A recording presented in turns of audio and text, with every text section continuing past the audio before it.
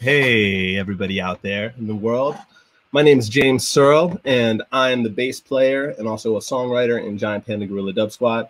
You are here, then you probably already know that. Was thinking about in the beginning of this live broadcast, which we're going to talk about and focus on dub, which is a musical genre, that we would have some cool like dub delays and stuff. So you might have been expecting that, but there's nothing. And the reason is because I'm not a dub expert. I'm actually here to learn. So Giant Panda Guerilla Dub Squad, the reason that we have dub in our name might imply that, you know, we're dub specialists or been around the block a million times in the dub world and we're behind the mixing board producing tracks. But actually it comes from us taking the name from a Tom Robbins novel called Another Roadside Attraction, in which there is a band called the Giant Panda Gypsy Blues Band that kind of traveled up the 101 and with the Indo-Tibetan Circus. And at the time that we were changing our name from the Bomb Squad, we were doing a lot of traveling and going into festivals and setting up a solar power, these sound systems, and kind of just playing dub rhythms live improvisationally for 8 hours at a time. So we were like guerrilla dub music. So we were not a gypsy blues band as much as we were a guerrilla dub squad. So as we've kind of moved on through the years, the first thing that we did was we put out an album called Slow Down that had absolutely no dub on it. It's like the driest album, dry as a bone. And people were confused as to why we were called the Dub Squad. And just wanted to kind of talk about dub is this type of practice in music, in Jamaican music. That's at least what I do know about it. There's a lot of great documentaries out there that Rootfire is going to feature throughout the month in the coming time, where you can kind of learn about the actual history of dub. But where it came from for Giant Panda is that we were seeing these bands that had live dub happening, and that was part of their improvisation. So kind of like amazing jazz music or some jam band music, there's a spot for improvisation. But with the dub, it would be like hard driving drum and bass, which is something that we all love in all music. And there would be this soundscape that wasn't all about guitar solos or kind of getting to a normal rock band climax, but kind of this other kind of deeper thing where everybody had to work together and the simple parts made a greater whole. So we started seeking out these engineers that really knew how to dub things and make the live sound dynamic in that way. And the first thing that we learned about dub is that you have to really be an engineer and know how to make reggae sound good out of a big sound system. So when you start kind of learning about who invented dub, it was these King Tubby and scientists and these engineers, Duke Reed in Jamaica, that they were just like master technicians. They knew how to build speakers. They knew how the sound worked through these machines, and they knew how to make it create these psychedelic effects that kind of would turn into big soundscapes in the dance. So that's our introduction to dub, is seeing bands like John Brown's Body, and even seeing bands like the Wailers play. They would have a little bit of dub like on the vocal that would make it super deep and a special experience.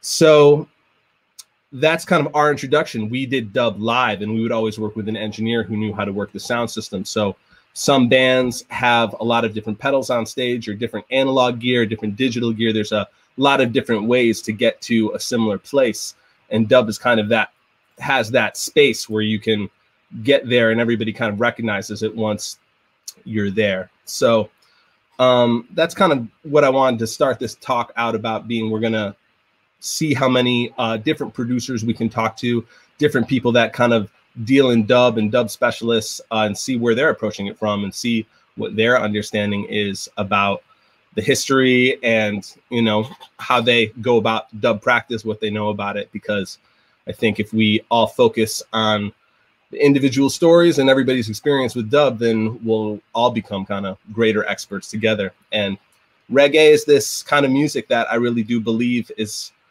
still in its infancy, and dub is a part of that. They call it like reggae's little brother, but remixing, adding delay, adding reverb is something that is part of all music in the world right now. So that's kind of all coming from Jamaica and coming from dub music originally.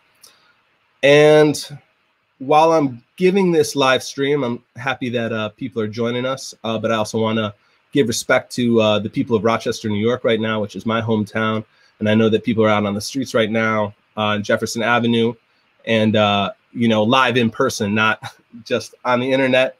And because, you know, they're saying fuck the RPD and Daniel Prude say his name, there's been, you know, horrific police violence that's been happening all across the country and really all across the world. That's, you know, comes with the way that this system is set up and it's being revealed right now. And that reminds me of dub a lot, because dub is kind of this way to like focus on all the parts. And like, if you think about a mixing board and you're like drawing down faders until you're just hearing the hi-hat and the drum and the bass, kind of makes a better understanding of like the structure of the song. So dub kind of became this sort of philosophy for me to think about other things and think about the world around me. And I owe it to the music and to, you know, that Jamaican practice originally for giving me that tool that you can use outside of music. And life is cool like that. You can do that with so many things you pick up along the way. So want to acknowledge that Daniel Ponder is down there right now performing, and they're having a peaceful protest. And just wanted to give my solidarity, respect. Black Lives Matter every time. Keep going for it. Keep working on it. And we'll all keep working on it too, because this time, you know, the pandemic and everything, we're all staying inside. We're all nervous. We don't really know what to do. As a live musician, I know that we're going to have another live musician on shortly. We haven't been able to work in the normal way that we have for the past couple of years. So it's a very strange shift. And in Jamaica in the mid 70s, there was a whole lot of political violence that was happening, a very divided country. The CIA was involved, arming, you know, kind of the right-wing militias, and there were just gangs out on the streets killing each other with imported weapons. And it was a whole mess. And the sound system scene and the live music scene in Jamaica changed at that time too. And a lot of people kind of had to stay inside. I was fortunate to travel to West Africa when I was younger and had conversations with producers there that described the same exact thing at the same time. So live music went underground and a lot of work started to happen in studios and a lot of remixes started to come out. And it was a way of, you know, keeping the work going and reimagining the possibilities of being creative and getting the music to the people and also acting as the messenger that, you know, music always has been. In Jamaica, it was all about, like I said, the speakers and the engineers, and they would build the sound systems and have the dance party in the street. And if you had a message, you recorded it that day and it played on the sound system and everybody got the message. But come, you know, 1977, curfew, all that stuff, people can't gather in the streets with a lot of folks anymore. The music kind of started to take a different turn. And so it reminds me of this time now. And so we released 3 singles last year. And we really wanted to hear what they would sound like reimagined and dubbed by producers that we like and by artists who we admire. So we sent them out and they sent them back to us. And the first one that we did was released today. And the tune is originally called Stop Fighting.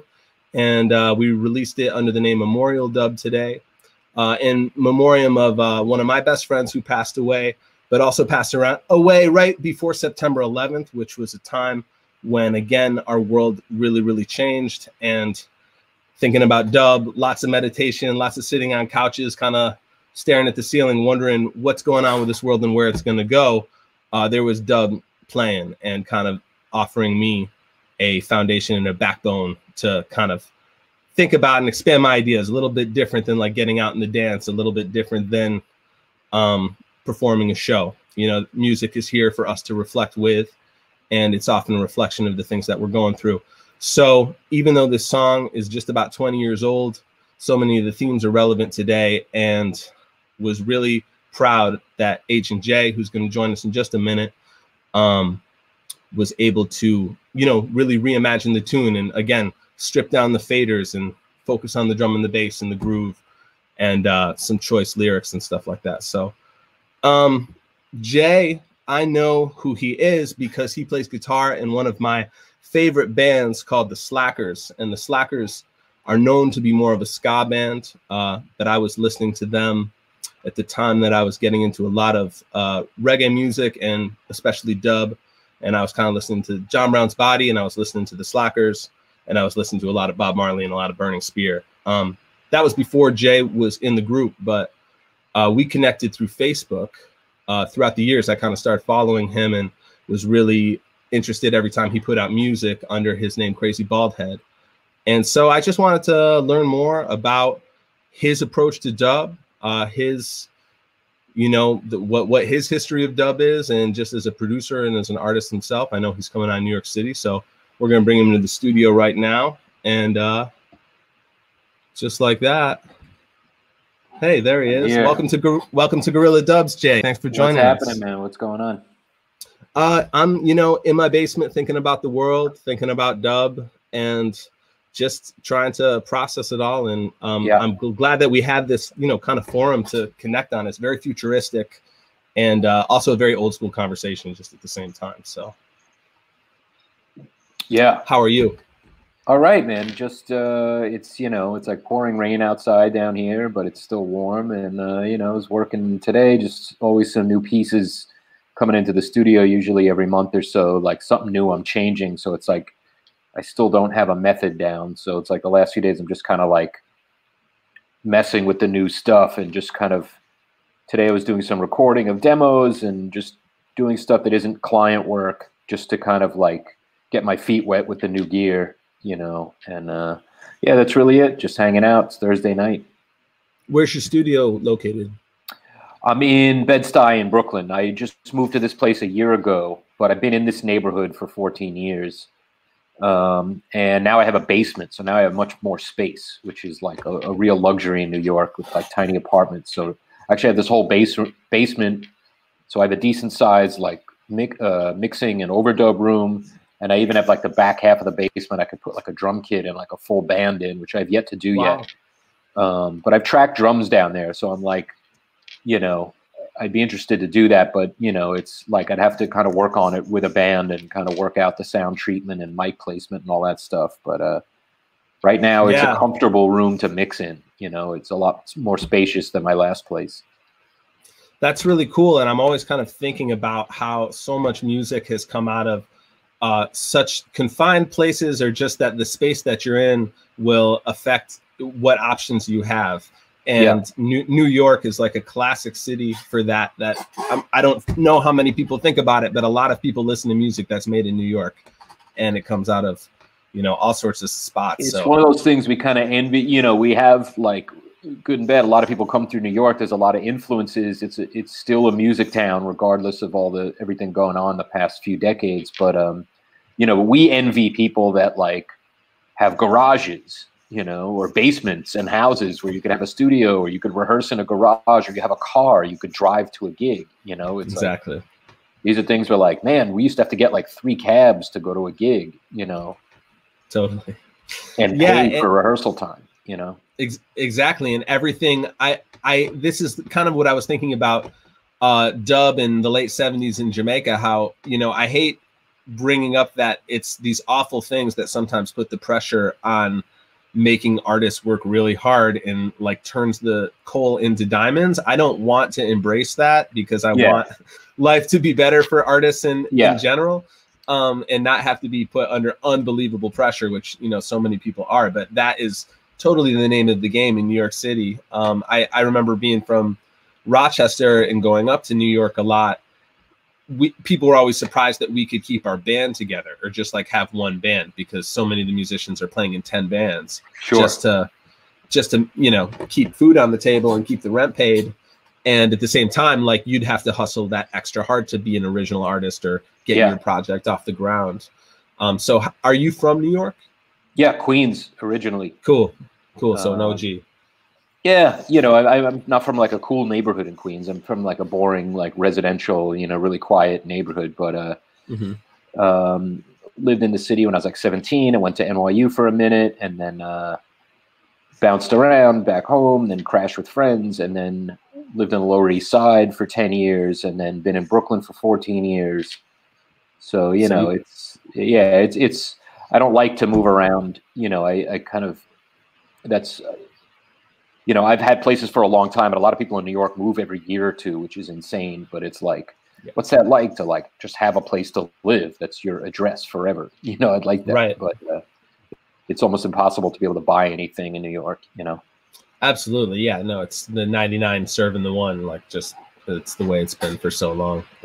Artists somehow exist in the fringes of that. And, you know, so many great less ones. and less. We'll see. A lot of people may be fleeing the city now if offices are like a thing of the past. And so we're not overrun by, you know, professionals and tech people taking up all the apartments. That may ease up the pressure on the housing in the city, and you know, maybe make it affordable for like more fringe people, you know, to be able to actually afford a place. So we'll see.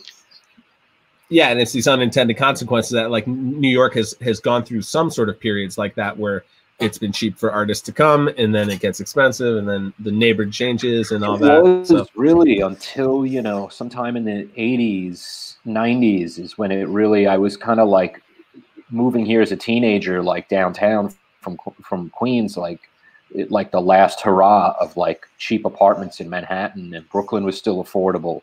But of course, as like a teenager, you don't have any money. So it's like, you're always chasing the rent. Whenever you have the money, then the rent has gone up 30%, you know? So yeah.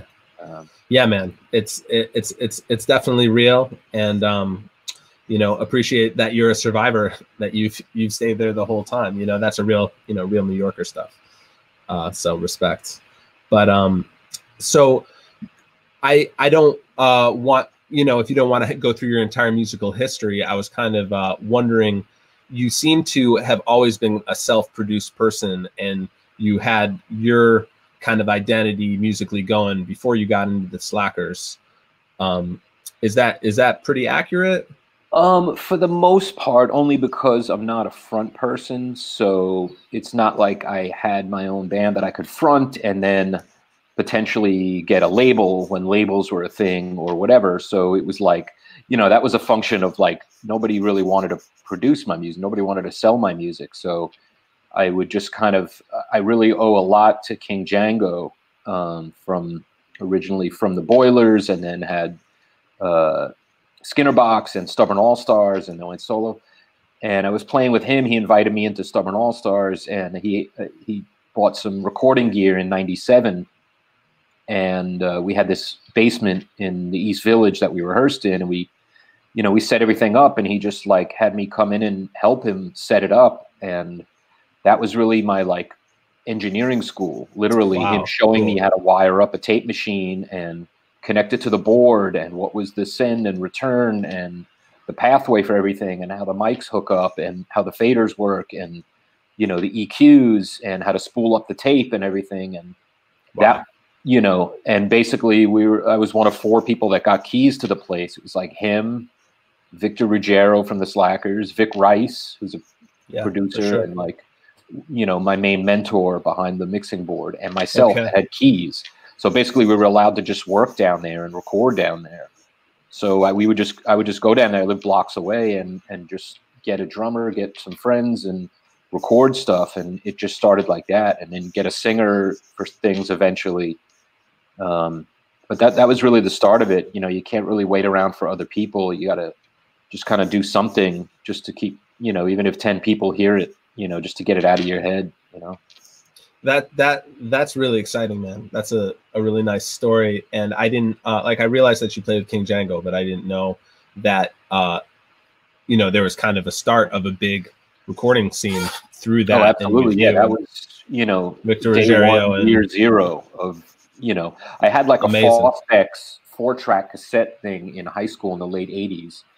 You know, but I didn't have a bass. All I had was a guitar, and so I would just sit there playing little riffs, and I couldn't even double it on bass or have any drums or anything. So I couldn't really make use of it. But I was always kind of fascinated by like multi-tracking, and, you know, I grew up, my dad, you know, was into Pink Floyd and stuff, and Moody Blues. And so I was into music, and my mom was into the Beatles. So I was always kind of interested in that, how records got recorded, and, you know, it was fascinating. So that was a really important day. You know, Django like showing me how the stuff all hooked up, and how, you know, how it all led to the tape, you know, and eventually to the speakers. You know, that was like a revelation. Yeah, it's like truly modern magic. I just always imagine if anybody from any other time could have wound up in that room with you, you know, kind of in a time travel sort of fantasy scenario. Just we take music for granted, we take recording for granted, and just the idea to capture time and see the signal go to the microphone and pass through the wires and into the mixing board and onto the tape is. And there is like now, like, you know, there's kind of been a revival. People have gotten back interested in tape recording and multi-tracking and stuff. But that was like the last hurrah of like the end of the 90s was the end of the really of the analog era as of being the main way to record, you know. Yeah. By the late 90s, the good studios were all getting like Pro Tools. They were getting a digital room that they would work with after they recorded. And, you know, by the 2000s, a lot of studios were just going straight to digital and fencing with the tape machine. And, you know, because it's a lot of maintenance to deal with those things. It's like, it's not like you just plug them in and press record. You know, it's a lot of work with those things. Yeah, it's like owning a bus or something. Yeah, you constantly have to service it.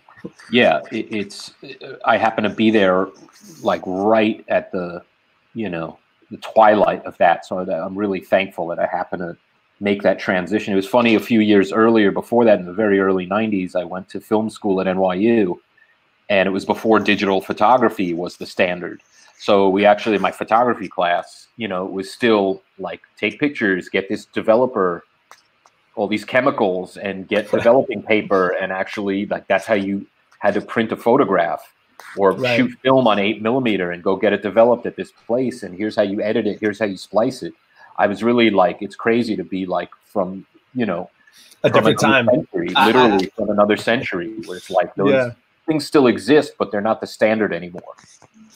Yeah, right on the digital divide, like you're right there. And I was I'm very interested to know like how your ears have adjusted from that time. If you have a reference to that, like my feeling is that I know how tape sounds and I know how digital sounds, and I can hear a difference, and I could hear a difference when like maybe in the early 2000s. And I'm not an engineer at all, but I just trust my ears pretty good. That's and the most important thing. I can feel the difference of the feeling. But then, you know, in Panda, we can talk about this later, but Panda was kind of really purist for a while. So we really needed B3s and Fender Rhodes and tube amplifiers and all. And I still feel that 100%, but now I'll plug into like a solid state bass amp and I'll recognize that it sounds different, but I'll kind of like it. And it happened with music that I listen to too.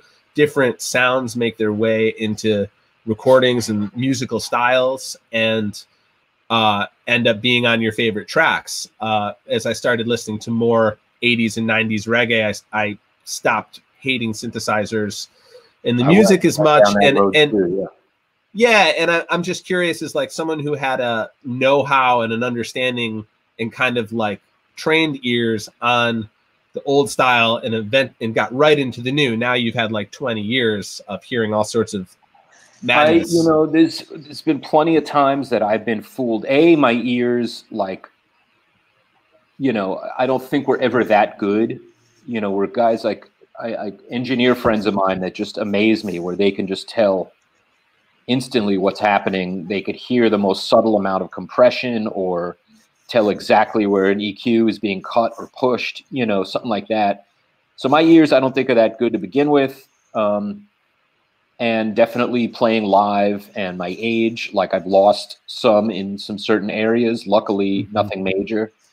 But, you know, I've been fooled a lot. I've heard amazing stuff that's been done all in the box, you know, all on computer, everything just like gone direct, all the amps modeled, you know, tape emulators, like all the delays and reverbs are all plugins, and it sounds amazing.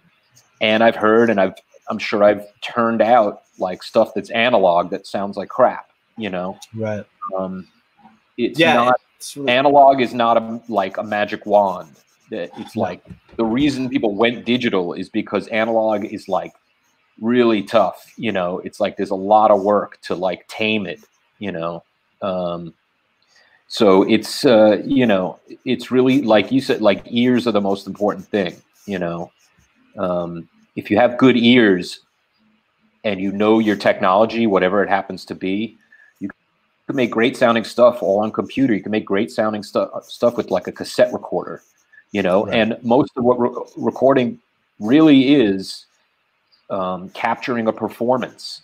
You know, we've gotten so into like post-production and all the great things we can do after the recording has taken place that we kind of forget that, like, no, you have to start with a good recording rather than just manufacturing stuff and sample. It's like, I have to remember that a lot of times, like, oh, I can do this, that, and the other thing. And then I'm like, wait a second, that's going to take hours, whereas it's going to take 3 minutes for me to go back and get a better take, or to tell the artist I'm recording, no, do that better. You can do that better. Let's take another couple of passes, you know? Right. We need to remember that. Yeah, dry is kind of the best way to start. You know, if you get a good recording dry, then the sky's the limit, you know? Mm-hmm. Yeah, that's what every great engineer says. And yeah, to say that I have the ears to tell the difference, I don't have the ears to necessarily tell the difference between anything. But I thought that I did kind of right when that stuff started. You'd hear something on a tape machine and you'd be like, oh, that just sounds warmer, or it sounds older. I had this this like old bureau in my house. I guess that's what you'd call it. Or it's like a stand, and it has a speaker in it with a tape player and a record player. Right. And like you can flip up this thing, you know, they had a bunch of them in the maybe 60s and 70s. And I hadn't listened to cassette tapes in 15 years maybe, and I have a bunch of them. I put it in, and that's when I felt that feeling from a cassette that I wouldn't have been able to recognize unless 20 years had gone by and I was now an adult, and I connect that feeling with my childhood. There's something on the sound of the tape that I feel I can tell that, like, a lot of it can be sentimentality, where it's just right, sound better, but you have good feelings attached to that sound, you know? Yeah. It's a funny thing, because it's obviously something very subtle. It would be, you know, very physics of sound to kind of be able to explain it. You'd have to be somewhat of a scientist or very engineered to identify why that happens. But scientist, the dub engineer who was Tubby's, you know, main student, and really in some ways it kind of eclipsed him.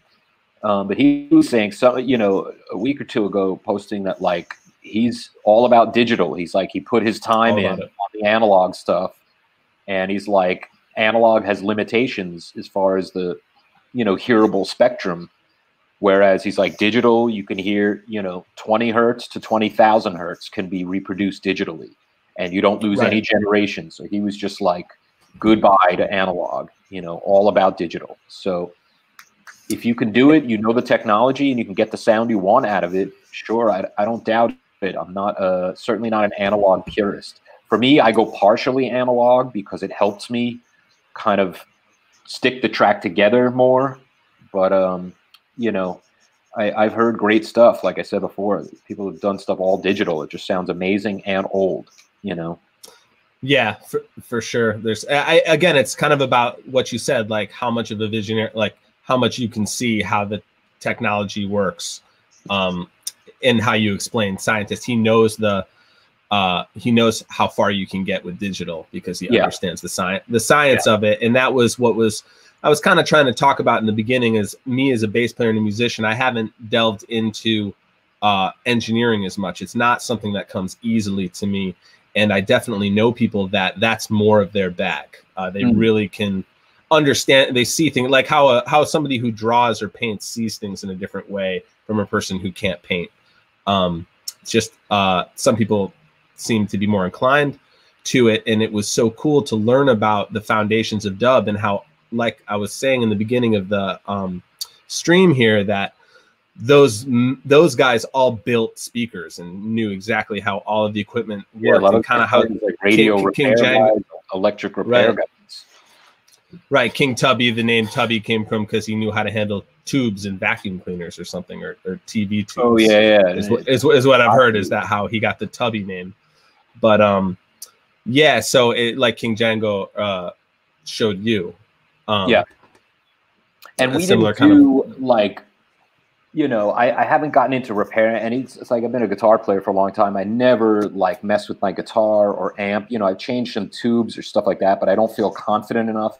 like, all right, a couple times I've had to like solder the spring tank, the reverb tank, but as far as really opening it up and getting into the schematic and doing stuff like that, I haven't messed with that. You know, it's a whole world, and there is a lot. That's why I definitely feel like, you know, a novice still with that stuff a lot, because those guys really understood the electronic pathway, the voltage. They understood phasing. They, you know, like resistance, and how all of this affected the sound. Yeah. So, yeah. You know, those guys weren't just playing with delays and reverbs. That's not it at all. Those guys were like master engineers before they ever touched, you know, a spring tank or you know, a tape delay or anything. They knew how to get mixes that were, you know, dropped. Exactly. And that, again, it must have been so cool for them to hear the possibilities once they figured it out. And they were building delay spring reverb boxes, and you know, that must have, to have the understanding of the science, kind of like being a great jazz musician, which I am not, but like when you understand what Charlie Parker's playing, it's that much, you know, greater. Yeah, definitely that like epiphany moment, you know. And then especially you know, something I really was really an eye-opening thing. 25 years ago, I went to Jamaica, and something that had only been getting into Jamaican music for a couple of years at that point. But something hit me like a lightning bolt. The whole concept of version and, you know, by extension, dub, about reusing a rhythm. Why, you know, people are like, well, why do they sing over somebody else's rhythm? That's kind of not done in like American and British, like popular music. You never hear like, oh, you know, whatever, Arthur Kay from, you know, Steppenwolf is going to sing over this like Led Zeppelin rhythm. You know, it's like nobody does that. Why would they do that? And it seems like they're kind of cheating or like being cheap. And then when you go to Jamaica, you realize it's an island that doesn't produce that much manufactured goods. So everybody reuses everything from like glass bottles that were once liquor bottles you could fill with juice, to like a car where it's like, oh, well, this motor burnt out. Let me put another motor in it. Oh, that doesn't work. Let's like hitch it to like a mule, and now it's a cart. You know, it's like everybody reuses everything. And then it became obvious, like, oh yeah, the B-side, they're going to make a version without vocals, so it can be reused, so the rhythm spreads around more. And then from there, it's like, well, how can we change the rhythm a little bit and put our own stamp on it? You know, it's a really fascinating thing, the Jamaican mentality of resourcefulness. It is so fascinating, and I trip out about it all the time. And I wanted to kind of bring that up exactly.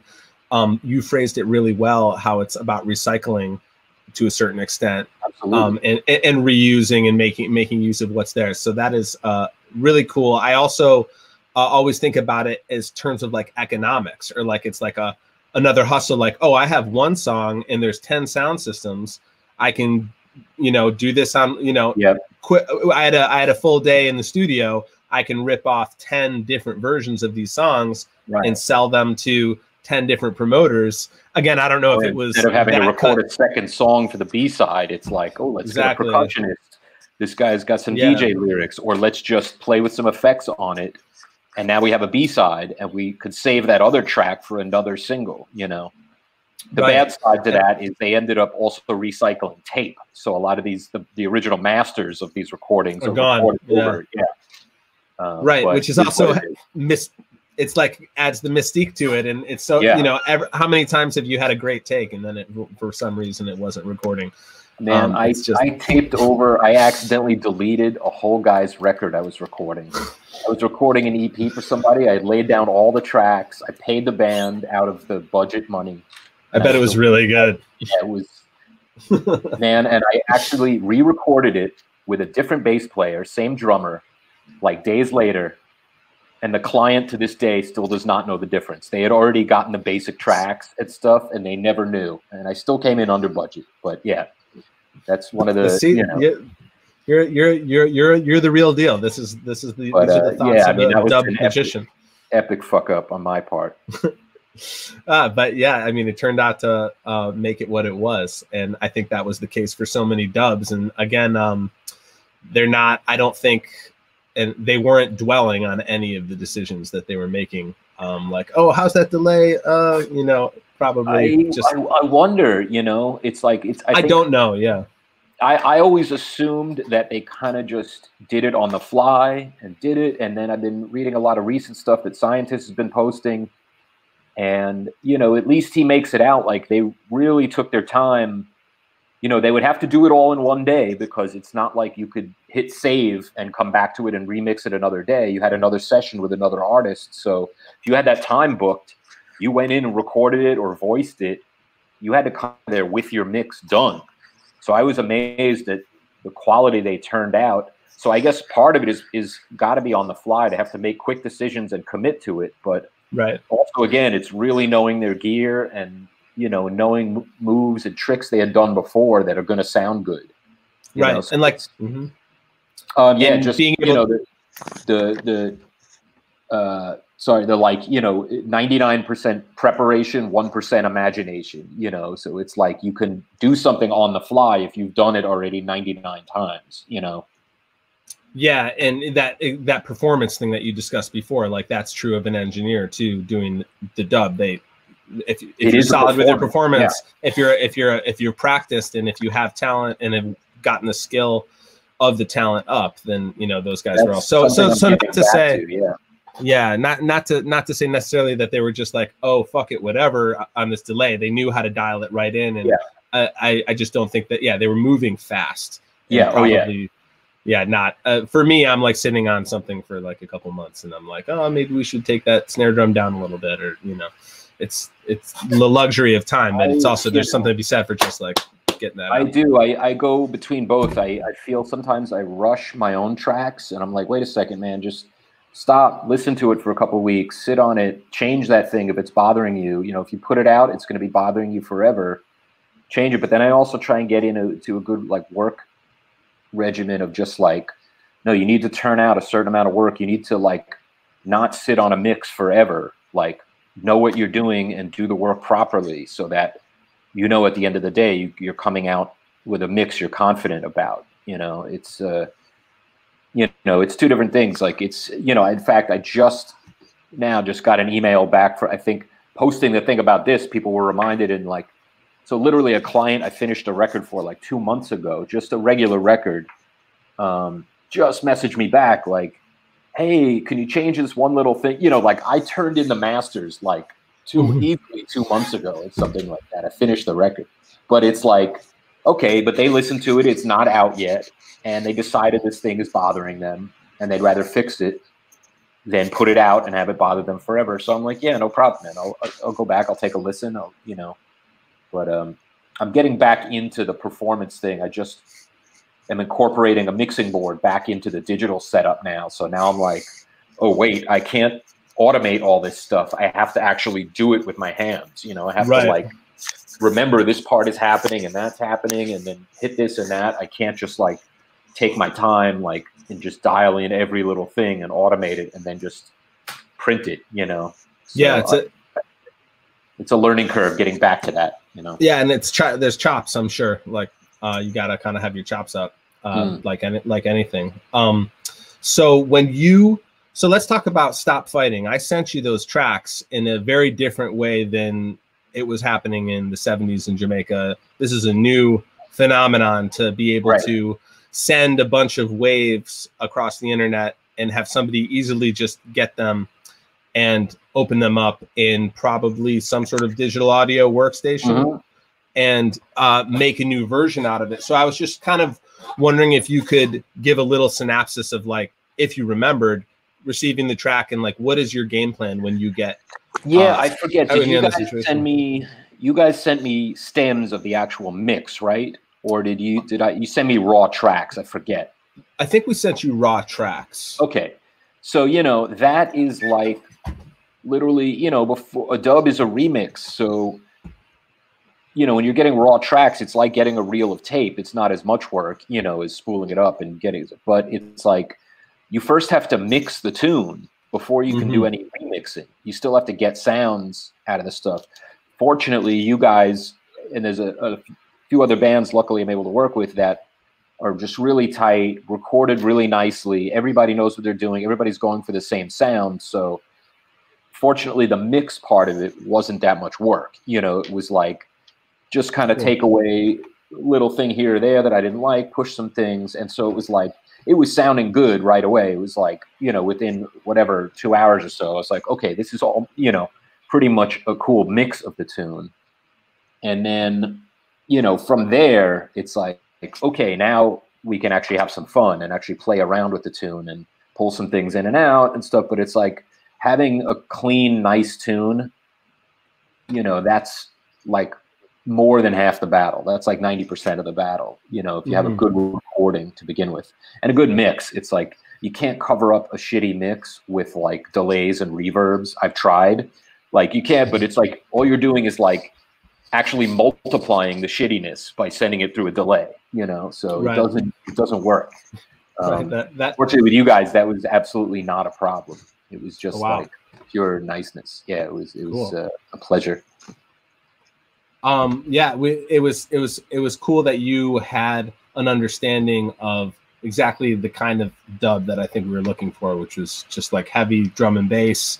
And again, what you were saying is that as much as you could try to bury something with reverb or delay, it just highlights it. And dub remixing to me is like, it's like a highlighter, like you're taking things away so you can appreciate the little parts that make you kind of sway back and forth. Or when you catch like a certain lyric and the reverb rides out, you stick with that thought a little bit. And I love finding little things in the track that you like were not really aware of. You knew they were there, but then it's like, oh cool, the clavinet's playing this cool little thing that like if I just leave the clavinet and bass and drums on, it's like, you know, it's almost like its own melody that's happening there or whatever. It's like different things can come out exactly when you take away stuff, you know?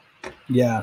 And so there's a funny part of that song where I wrote it to like go up a half step, which doesn't necessarily happen in like the middle of a reggae track necessarily. Not that we're a all out reggae band, but in that part, there's like a lot of New Orleans-ish horns going on and like, kind of, like just a lot of swelling and a lot of noise. Like a New Orleans kind of second line section going on. Somewhere in there, I like went like, whoa, or like exactly. I just listened back to that.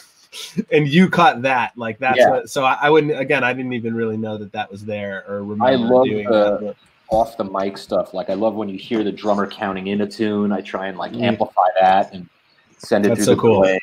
But yeah, I love, and I never know if it's like, you know, because a lot of times on tracks when stuff's recorded, you know, not everything is gated or cleaned up, especially like with analog tape. You got to be very careful. You could accidentally end up erasing part of your track. So they generally kind of leave in all the off mic chatter. So there's usually a lot of bleed, and sometimes you'll hear musicians talking like, okay, here we are, we're coming into this section with the bridge, you know, something like that. And so you never know if it's intentional or whatever, but I heard that. And so I always look for like, that's great, you know, off mic, like things like that, people talking in the studio. And I'm like, that's going in the mix, you know? That's really cool. Yeah. That's, I think, one of my favorite things about just dub in general. I'm glad that people actually look for, you know, that stuff. I always think about, So Much Trouble in the World, Bob Marley, very famous, you know, song, but like right in the beginning of that, you hear some talking in the studio. Right. It's like the start of the album.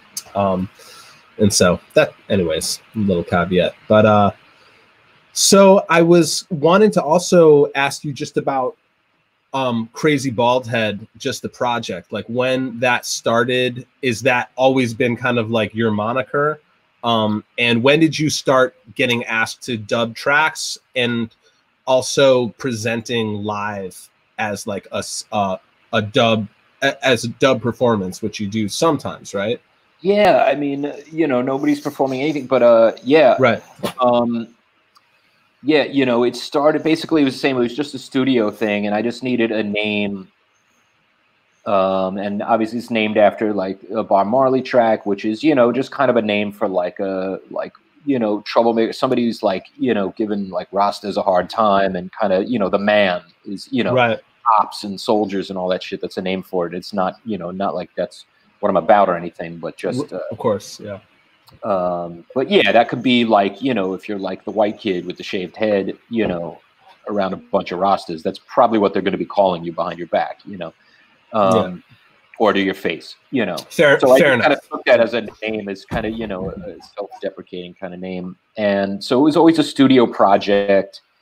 And I did 1 or 2 gigs in the early 2000s, and they were kind of pickup gigs. I don't sing, so I'd have to work with different singers, and it was just always a pain in the ass trying to get a band together, get people together. And then around 2011, this crew of these promoters of these soul shows, their collective, their group is called Dig Deeper, and they would bring soul artists to town and get a good backup band and get a good venue and a lot of like one-hit wonder soul artists that haven't performed in, you know, 40 or 50 years, and they would do this. And they wanted to get Jamaican shows together too, and you know, once or twice a year, bring people to town where they wouldn't have to play way in the outer boroughs, and like a lot of people sing to like, you know, a CD of their tracks, you know, and it's kind of, a lot of times it's kind of bullshit. They wanted to get good bands that knew the music, so they got me to get the band together to be the backup band. So we did Stranger Cole, we did Ken Parker, we did Ken Booth, we did Keith and Tex, Gay Lads. And it was a lot of fun. It was a really good experience learning all this stuff. Derek Morgan. It was great to work with all these people and back them up. And, you know, especially some of the artists that was like some of the earliest music I listened to when I got into Jamaican music as a teenager. And now, like, you know, you're the guy they're consulting on stage. You know, that was really a very cool thing. So that was like the live band thing. We would always throw in some originals to open the show. And then, I don't know, a few years ago, maybe 4 or 5 years ago, I got some gear that like, you know, like an outboard controller with faders where I could bring out rhythms on my computer, multi-track sessions, and bring some effects and this mixing board and do stuff live where it would just be me. Because it's a lot of DJs, and getting a band together is sometimes hard. So sometimes I was like, hey man, I could do this with just me, and I could kind of be in between bands where it'd kind of be a performance, but a little more than a DJ, but less than a band. And so it was cheaper for venues, and it was interesting for people to hear.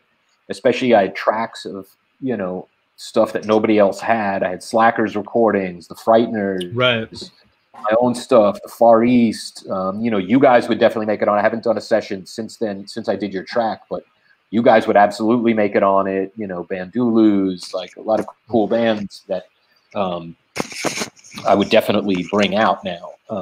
But I haven't done it. We were supposed to do one on 420 for the 420 Booze Cruise, but we obviously weren't able to do it this year. Right. Legendary cruise that you guys. It's fun. There. Yeah. We do it. Yeah. Dub is a Weapon is the live band. And then I do the you know, live dub set in between, which is a lot of fun.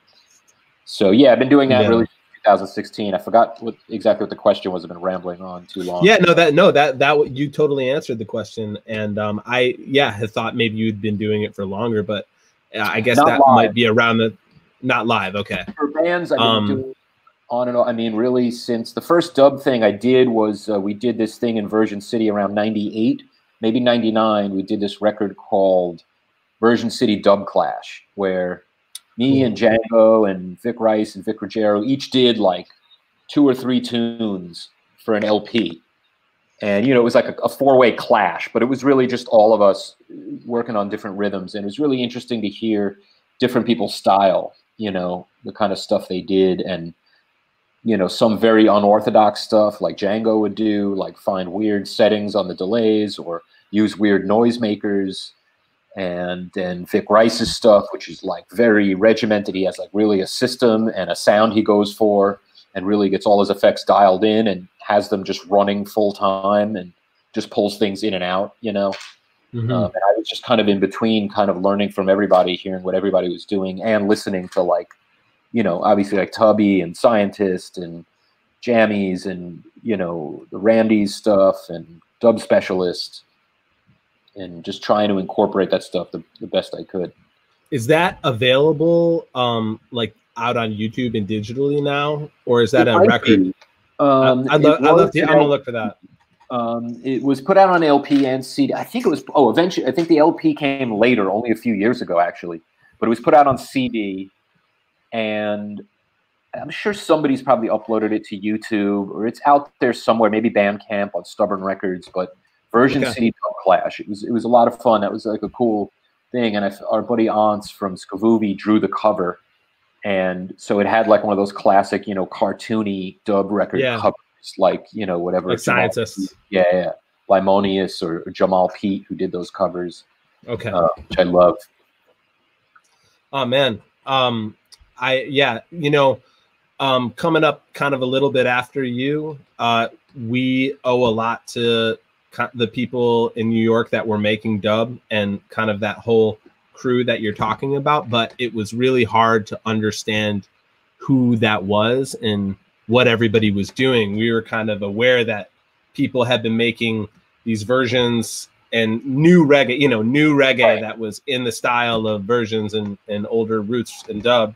But it was always, you know, kind of a mystery, like so much in music was, that I think back then, before we were always like connected all the time. But so I didn't realize that you guys were all there together at Version City. I've heard those names. I've heard all those names. I didn't know, you know, the story. So I'm glad that we got that out. I mean, it was Django's studios, his gear, and he held the lease on the basement space. But it was kind of this collective. It was like really a great 3 years or 2.5 years. It was like really an amazing time that really, you know, it seemed like a long time, but it's like the blink of an eye. And I wish I had done more, but I actually did a lot of stuff down there and I learned a lot. But, you know, there was an interesting thing because, you know, at least, I don't know if you're like me, like we grew up on music where like we were used to a band or a singer, and that's who was on the record, you know. And sometimes I would hear stuff where it'd be like, oh, this is Elvis or this singer, but I'm like, or this band, but I'm like, wait, they don't have a string section. They don't have a harp player. Like, who are these other people playing this? Is that them? And you don't really realize like about studio musicians and all that. And then especially when you get into dub or the producers, you know, you hear records that you're like, you know, like one of my favorite records ever in any genre, certainly dub, is this Jacob Miller record, Who Said Jah No Dread, which was recorded at Randy's in 74, 75. And it's Jacob Miller A-sides, like the vocal version with the dub right after it. And that's something that always, like, when I first got into that, I was like, what's happening here? Like, okay, it's him singing this, but like, what's happening with the dub? Like, who's doing that? And it doesn't really credit that. And you don't really know who's doing what, who's in the band, like the producer, you know, of all this. And it's like, well, who's really responsible for this track? Like, who wrote it? Like, he's the singer, but he's being brought in to sing something else. Who got the band together? Who's doing this mix? And that was always the fascinating thing about the kind of studio system, you know? Absolutely. Yeah, that's always been really fascinating to me also. And again, it might be common knowledge for a lot of people about your story in Version City and that time, but it's not for me. No, so I'm really... Maybe it's common knowledge for like 13 people, I think, you know. Well, I wanna give a shout out to Jay LM the Third, who's up on the chat, who he's been loving No Fun with Danny Toot. Is that the artist name, Danny Toot? Oh yeah, Tute. Yeah. Tute. Yeah. She just sang a track of mine, not of mine. It's an old Stooges tune called No Fun, which I just put out like a week ago or so. And I've just been making tunes here, like in between client or Slacker's work. And I was like, oh man, I need another ska tune to put out. And, you know, I'm like trying to think of something that's like thematic for like quarantine. And I was like, I gotta do this tune. You know, it's like, this is everybody's, you know, theme song right now. So I just kind of worked it out, found the right drums for it, worked it out. And Roger Rivas from the Agrolites sent me some piano and organ, and Danny, my lady, she sang on it. So yeah, that just came out. So I'm glad somebody's listening to it. I definitely checked when you put out something recently. I checked it, but I didn't realize or remember that was the name. And he's also shouting out Sound of 69 in the Forthrights. So, you know, people are listening and they know. And also want to give a shout out to Kayla, DJ Kayla Kush. She's out in Madison. And again, part of this, you know, reggae enthusiast network that we have here, that we're lucky to be connected through this music on the internet. So it's really nice to see people coming out and just it's very wanting to be part of the conversation out there. You know, it used to be like, you know, you made like a demo or you put out a CD or a 7-inch and you literally like walked around to record stores in the East Village and like try to convince them, or the West Village, to like take a couple copies and like, you know, and there'd be some old grumpy like record store guy. I'd be like, yeah, give me 3. And like, you'd have to come back in a month to see if he'd sold any for him to give you, you know, $5 or something. Or usually you'd come back, they'd all be gone. He can't remember selling them. They just disappeared. So he's not going to pay you, or, you know, it was always something like that. But now it's like, you could actually put music out.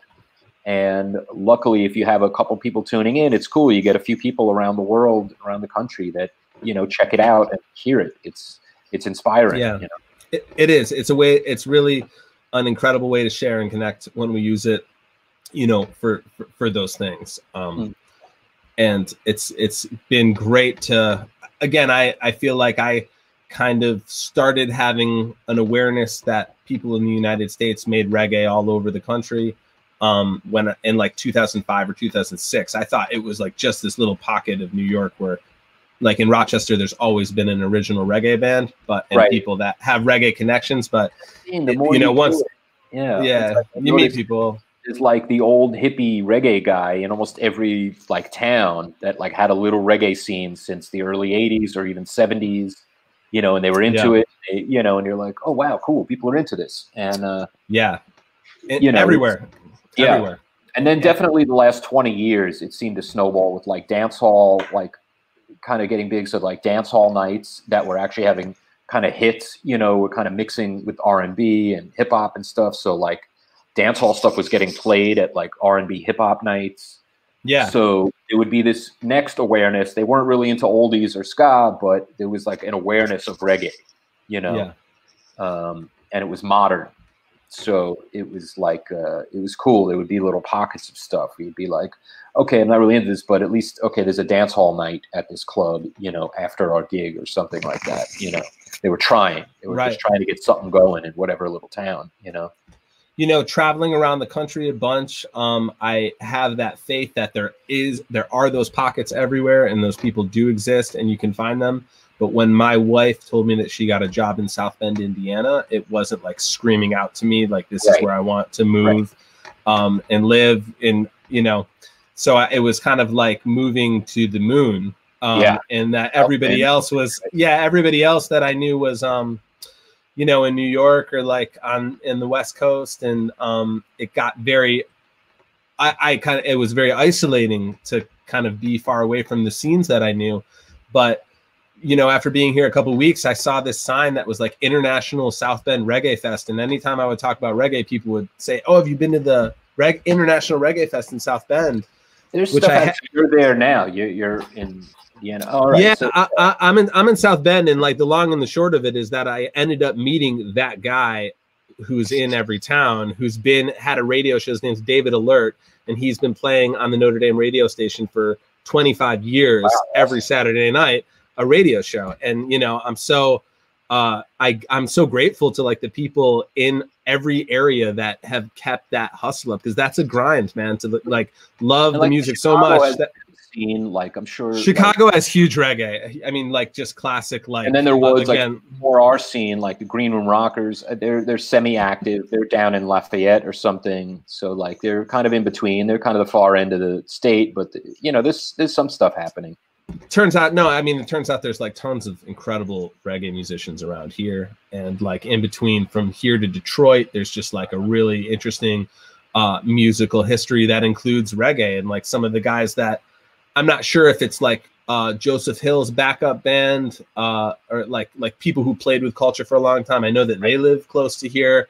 There's a lot of, you know, just different West Indian artists, even a big community here from Malawi in South Bend, from Africa, that like I linked up with some people that play like all original like Malawian reggae. And so it's been really cool to just like know and connect with people everywhere that have found what feels like a niche, but is obviously one of the, you know, to me, the greatest music in the world. Yeah, to have people add to it, to have people show up that are into it, you know, it's got to be like, you know, it's good that was, you know, always a good thing about New York. There would always be somebody showing up that like was enthusiastic, and it added to like the competition where you couldn't just, you know, think you had things locked down or whatever. There's always some next kids showing up that were like going to get more insane about the gear or their knowledge of the music or the records they were buying or spinning. And, you know, so you couldn't ever, you know, just kind of relax and chill. But it was good because you'd end up hooking up with these people and like making tracks, and, you know, then you know them for years. And I find myself like calling friends of mine that I like engineered when they were 15. And I'm like, hey man, you ever use this kind of compressor? How do you know, and it's like getting advice from those people, you know, so it happens. Totally. Yeah.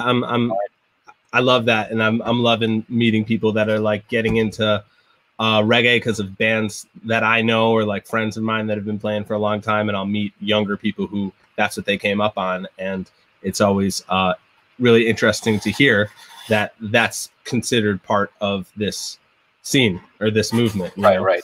That, you know, just so it's really a pleasure and an honor to be talking to you and to be getting some of this history and just to work together. So thanks, man. When I DJ'd for you guys at Mercury Lounge, I was really impressed with the band. I'd never heard you guys. I'd heard good things about you, and a lot of people were like, heard I was DJing that show. They were like, oh man, they're good and whatever. So I was like, oh cool, you know. Obviously, it's like, all right, you're headlining like a decent club. You obviously know how to play and you're going to have a crowd. But I was really impressed with the playing of the band. And it you know, like the 4-part harmonies. It was like a big, like well put together sound. And it was like modern, but it was obvious, like steeped in the classics. You know, there was like a lot of Steel Pulse and obviously like Wailers and stuff in the sound. But it wasn't just cliche, like ripping them off. It, like in spirit, they were there. You know? So I was really impressed with you guys. Thanks, man. Yeah, I think what the saving grace for us is that like we couldn't rip them off if we tried, man. So we don't. And we sound the way we sounded. I want to give a big shout out to Tony G, who's our keyboard player, who's a phenomenal player and probably hadn't played any reggae before.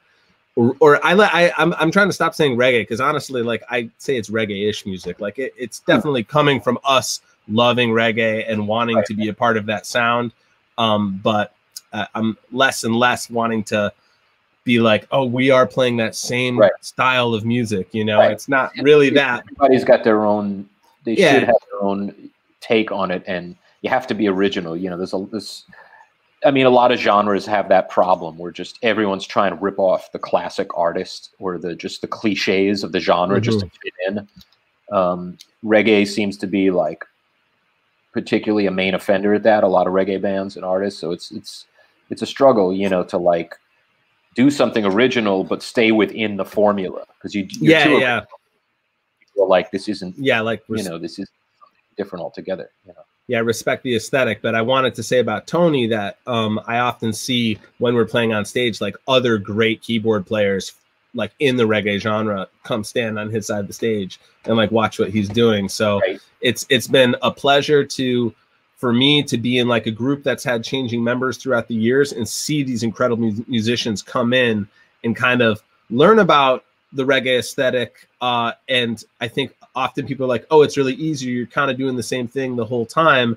And then to immediately realize this is you got to be doing the same thing like the right way the whole time. Like, that's, you know, not and work together. And it's very easy to see like, exactly. Like, it's just, it's simplistic. I could just do that. But it's like to really catch the flavor of it. It's like there's so many different variations of it. But the thing I try and think about, especially with ska, but definitely with reggae, it's like before those music existed, the people that, you know, really started it in the 60s and 70s, they didn't grow up playing reggae. They didn't grow up playing ska.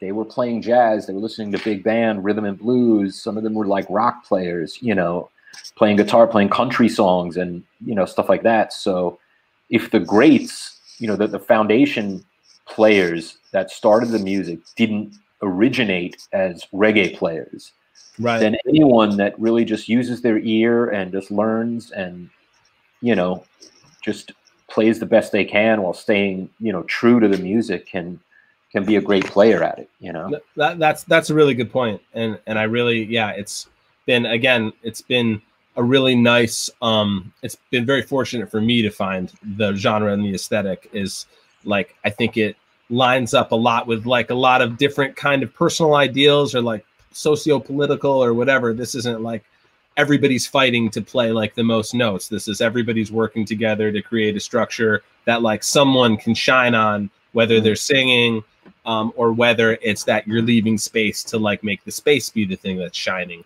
I really appreciate that. And yeah, just wanted to, you know, thank you for working with the music, and thanks for being a part of this. And another person who just, I was going to say we met, I followed you on Facebook, and that's kind of how I know more about you. And another person that has been really interesting to start following is Andy Basford. Is that his name? Oh, Andy Basford, yeah. Andy Basford, who's just like, I have to go see him again, but yeah, he's my teacher. That's so awesome, man. He provides a window now that we have this space to kind of connect and be friends, of just like all of this culture and history of this music that he was there for. So to kind of hear his memories, and just, I don't even know him. I've never met him. I first saw him play like 25 years ago. Years before I ever met him, I saw him backing up Toots at Wetlands in the early 90s or something like that. And I'm like, who's this like white guy with long hair playing a Les Paul like just like mine, and just fucking like melting the room, but like also playing the Jamaican shit like spot on, the like really hard bubbly pick. Like he was playing it like perfectly. And I was like, man, how is this guy like, you know, playing like the Jimmy Page shit I love, and also playing, you know, the like Hux Brown, you know, perfect like reggae bubble. I was like, this guy is the guitar player I want to sound like, you know. That's so rad. I didn't know that you, I didn't know how well you knew him. I've taken a few lessons from him, and I got to go back and see him again. I don't know if he's taking people at his house or just doing it online now, but he lives up in the Bronx. So it's like an 1.5-hour train ride each way, which isn't that bad. And it's whatever, but I got to just go check him again, because it's, you know, he teaches me like chop stuff and fundamental stuff, but also like ways of thinking about it. And, you know, it's really interesting. His lessons, especially coming off like an accident I had where my arm was messed up a couple of years ago. Right. You got in a bike accident. Yeah. I'm glad you, I know it's taken a while to heal. Yeah. It helped me with that. And just, it was definitely like life-changing, because it really changed the way I think about guitar, and that really affected a lot of other things. So it had really positive effect. But he's great, because he was there from 1980, you know, playing Roots Radix, playing at all the studios all over Kingston, backing up Dennis Brown for years, backed up Toots. Like, so he really knows how it goes. He knows the people, but he knows the styles too. So when you get it, you know, you're getting lessons from him about something, he's telling you how something is played, you're hearing it right from the horse's mouth. You know, it's like, and he seems to be very, you know, open about it. So like, you know, willing. Yeah, he's a really good teacher. He's glad to teach and spread knowledge. Cool, man. So cool. Yeah, I hope he's writing things down or recording, you know, some way that, you know, I'm sure he has a lot of experiences to share. A lot of the lessons are him, you know, kind of just anecdotes and stuff, which is good, because it's, you know, also too, there's that like wisdom that comes with it, you know, of how certain things came to be played certain ways, you know. Last time I saw him, he gave me this whole explanation. He was talking about Lynn Tate and about Ernest Ranglin, about how they voiced chords, and he goes into certain settings like, you know, My Boy Lollipop, you know, Ernest Ranglin's actually playing the skank up, you know, like they always tell you not to do, and you make fun of the ska guys for doing, but Ernest Ranglin was doing it on arguably the most classic ska record ever. And tell me why he did it, because he was voicing a melody on the E string and whatever, and just the way Lynn Tate would voice stuff. But it's, you know, the fundamentals and the actual technical lesson is woven together with anecdotes, you know. So he's a really good teacher like that. It's my favorite kind of teacher, and I'm so glad that you know, that you're taking lessons from him, and there's this knowledge is being passed around, you know. Hopefully I'm absorbing it. Let's see. Well, you just relayed some of it to us, so thank you. But the reason he came to my mind is because he shared a video of someone playing like the proper reggae bubble in a studio like recently, and I can't remember who it was, because I don't, again, I'm not deep. What's that? On guitar or keys? On the keys. Yeah, I think it was Ansel Collins. Yeah, I believe that. Like a modern track, but he's the guy who played on Double Barrel, which was like a hit in the UK. It's a classic early reggae track in '71. Okay. And he was a studio musician throughout all the '70s, '80s. He's been on 1 million records. And, you know, that was a perfect example, because I saw that clip too, and it's like he's playing something really simple, like 2 chords, but it's like the pocket is like so on that it was like, you think you've heard it done correctly before, and it's like, it's so subtle, you can't put your finger on exactly what it is, but it's just, you know, it's just like jam on toast. It's just going exactly where it should be. So it caught my ear. I was like, whoa, that's the way it's supposed to be done. Yeah. That's so cool that we're getting this, you know, little video here. Yeah. Who would have seen it, you know? And it was a modern clip, so it's like 50 years after, you know, double barrel or whatever. Yeah. So that's so cool, man. We're not, you know, playing any shows anytime soon. I know that the Slackers have done, you know, a couple performances. I don't know if we would call them shows, but I haven't played a show in a long time. I don't know when I'm going to. So it's nice to, you know, have music that people are working on, and I look forward to seeing, you know, you keep cranking things out, and I'm gonna let you go. And I really appreciate you having this talk. Thanks for hitting me up. I really appreciate it. It's like we did that track a few months ago, and you know, I didn't know if it was out yet or what, because almost all the time, I think, like with everyone that works on somebody else's track, if you're just a session player or mix engineer or whatever, you kind of work on it, you let it go. Yeah, and most of the time, you never even get a copy of it, you know? So it's kind of cool when somebody gets back, like, hey, we're actually going to talk about this thing. So I had to go back and do it again. And I was like, yeah, this one's good. Like, you know, Well, you know, it was, again, like, it was kind of experimental, which is the nature of the project in general. And it was a long distance conversation between us recording the tune and you remixing it. So we may as well get on the horn here and have this is a cool idea. Personal conversation and learn more about dub and just kind of like the history of the people that make it. And that's what I think we did. So I feel really happy that we did it, and I really appreciate you and just everything that's going on. And thanks for passing on that knowledge. And I hope that we can continue to kind of share that stuff.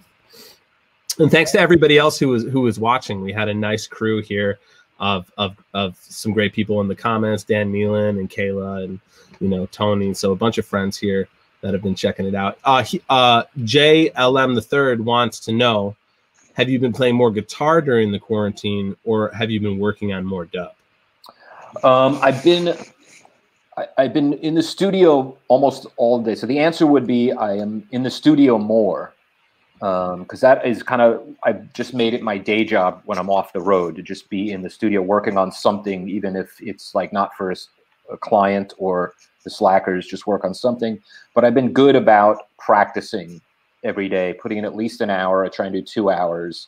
And there have been a couple days here and there I've been bad. I've had stuff to do at night or whatever. I've been able to get out and missed a day here or there. But I've actually been pretty regimented about like practicing and even getting a little extra time in every day. That's been a good thing about being off the road. I've been able to do both, you know, but hour-wise, I've been in the studio more.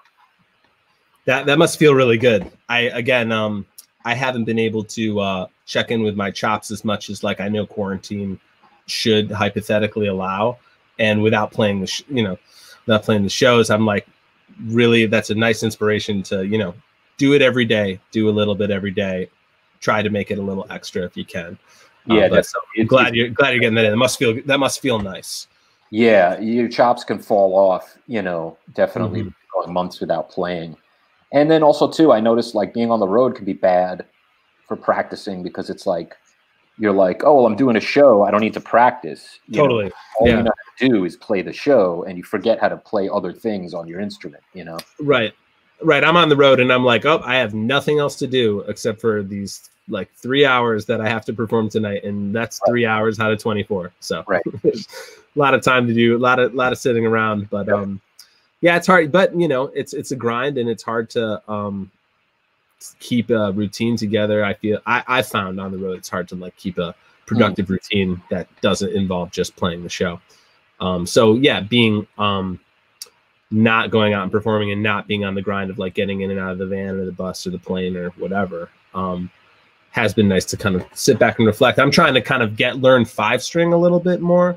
I'm a bass player, and usually I just do Feder position 4 strings, but my buddy left his 5-string over here, and all this like African, like South Central African, they go really high, but they like keep the position up on the 5, like high up on the 5-string, so they can have access to all these different notes, like kind of like keeping like really patterns that go like from very high notes to very low notes, like in a rhythm. And but then like I love like, you know, Midnight and the St. Croix sound and all that, and that's like big time you know, active bass, like 5-string sound. So I'm trying to see if, not that I can transition, but it's like playing a different instrument and gives me a little bit of a different inspiration on what to play. So I've been spending my time doing that, but not diligently. I wanted to just say, I know I said I was going to let you go. We were talking about Scientist, and for me, he's such a big part of, like, as we know, he's such a big part of dub. I mean, he's the protege of King Tubby, and then he like then went and took it even to different places, and has just been around for longer to produce more. We had a really, I've told this story a lot of times, but we had a funny run-in with him in Malibu many years ago, and basically we walked into the Malibu Inn to play a show with Don Carlos, and the engineer was there, and it was this Jamaican guy, and he was like, "Don't bring your amps in. You're not using your amps tonight." And we're like, yeah, okay, we're like, well, you know, we're the opening band. Who are you? And this guy's like, "Man, this is the cook." Like the guy next to him, "This is the cook, man. This is the chef. This is Hopeton the cook." We're like, okay, you know, and he's like, okay, you're gonna plug direct in and do your show that way. And you know, nobody's ever told us that, so we're like, okay, we're gonna bring our amps on stage. We're just gonna do this. And the guy's like, "This is Scientist, man. Like, you got to listen to him. This is Scientist." And it was just a really funny, awesome night where he like borrowed our Moog delay pedal and like had it up there on the board at the Malibu Inn, which he had like totally flattened the whole system when he got in, and the house engineer was losing his mind. Like, he had like changed everything, and Scientist didn't give a shit, and it was awesome. And then he wouldn't mic any of our amps because, as you were saying before about digital, he's like, these are old fashioned. He's like, this, you don't need these. We have a sound system. Like, I'm the amp. He's like, I'm the amplifier. I'm going to make it sound the way that you need to sound. And it was just such a foreign concept that, you know, now, shortly after that, he's the artist, you know. And that, like, you're all like, you don't have any input into this. I don't want you touching any of the levels. I'm the guy controlling the levels, you know? Right. And I have this great professor that I always keep talking to from Ithaca College, who's a politics professor. And he taught this class called The Political Economy of African Diaspora Music. And a big part of it was about reggae.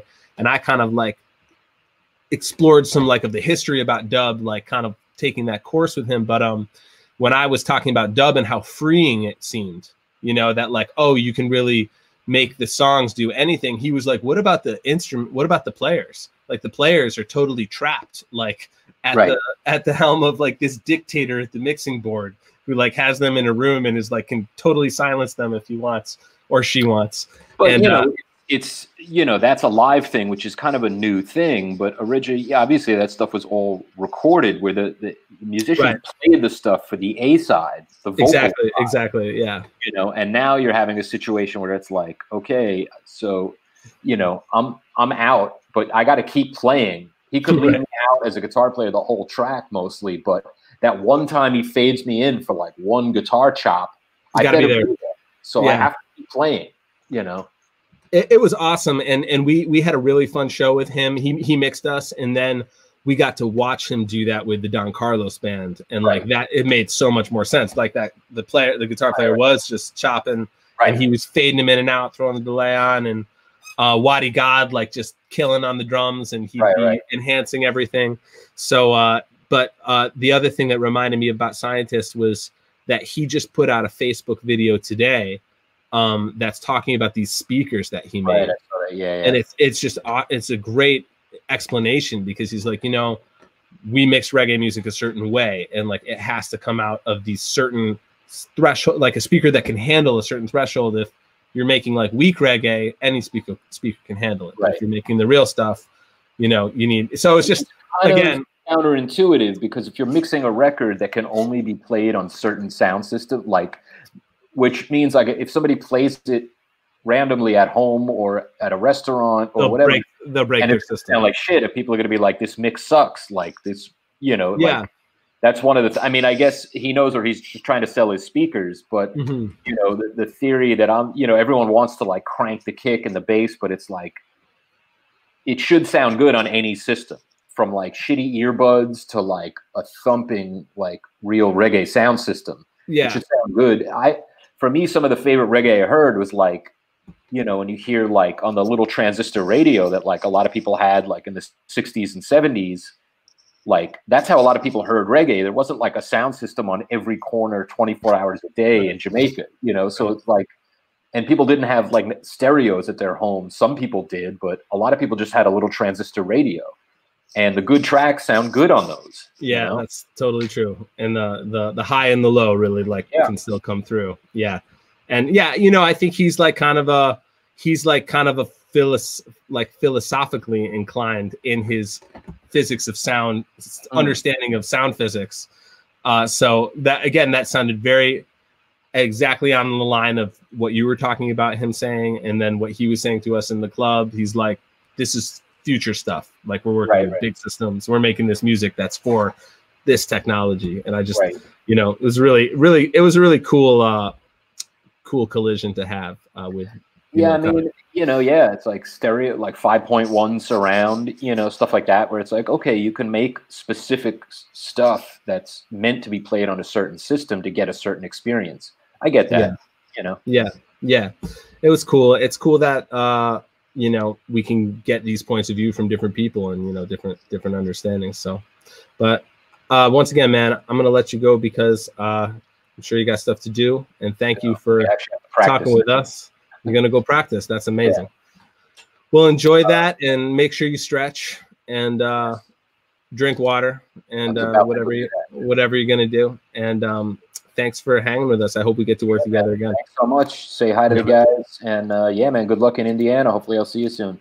Yeah, I'll get out of here sometime. Yeah, man. Stay well. Peace and love. Yep. See y'all later. We'll be Guerilla Dubbing another time. Peace.